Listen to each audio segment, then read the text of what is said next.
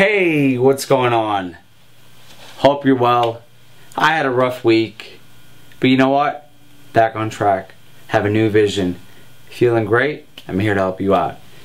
Now today, I'm going to talk about a common question that I get from a lot of people. They always ask me, AJ, what's a good carb? What's a bad carb? Well, interestingly enough, there's an actual scale called the glycemic index, which lets you know whether carbs are good or carbs are bad. Now, the scale goes from 0 to 100. The higher in the scale, the worse the carbs are. The lower in the scale, the better, healthier, and more fat loss fulfilling those carbs are going to be. For example, table sugar is about 100 on the glycemic scale, which means that it gets absorbed very quickly into your bloodstream. It gets stored as fat at a higher chance. At the same time, it'll give you more sugar cravings throughout the day.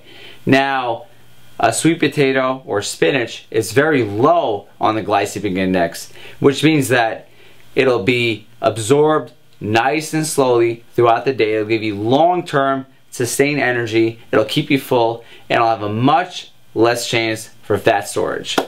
Now, the key thing is to focus on eating carbs that are low on the glycemic scale. For example, broccoli or celery or even lettuce, they're way on the low side, below 15. Certain foods are kind of interesting, like ice cream, low fat, sugar-free ice cream actually, is about 37 to 40 on the scale. Pretty healthy, gets absorbed very slowly. You have a nice serving of protein. At the same time, you'll have a less chance of fat storage. Whereas a white potato or white bread are very high on the scale, which means as soon as you eat them, very likely, if you're not utilizing the energy, it'll get stored as fat. The key thing is to stay below 50 on the glycemic scale. Foods below 50 are usually good to go. Now, I made a list. Follow foods that are below 50, you're going to be alright.